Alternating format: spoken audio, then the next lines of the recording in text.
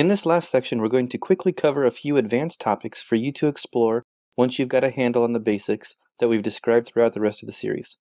None of these are tools that you need to use, though I'd suggest this first topic to be very healthy to incorporate into your processes. Any JavaScript code used by Node.js is a module. In order to be useful, a module should set a value to the module.exports property. This makes some of the code in the module available for other modules to use.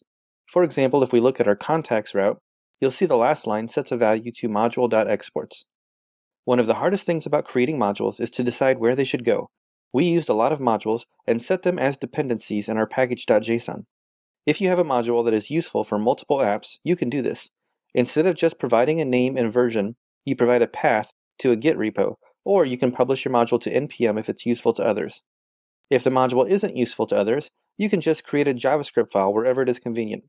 I sometimes make a helpers folder for code that is specific to just one project. Remember to use the correct paths when requiring a local module.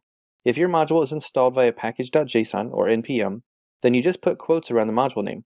Otherwise, you'll need to use a path. Keeping your code clean helps improve the maintainability. For example, a feature I'd like to add is the ability to tie two profiles together. If a user creates their account using Twitter login, then later logs in with Facebook, I'd like to try and detect these two and tie the profiles together. Now that I have all of the account lookup code in one place, I only have to change it once. Next, let's talk about another tool for making your code more maintainable.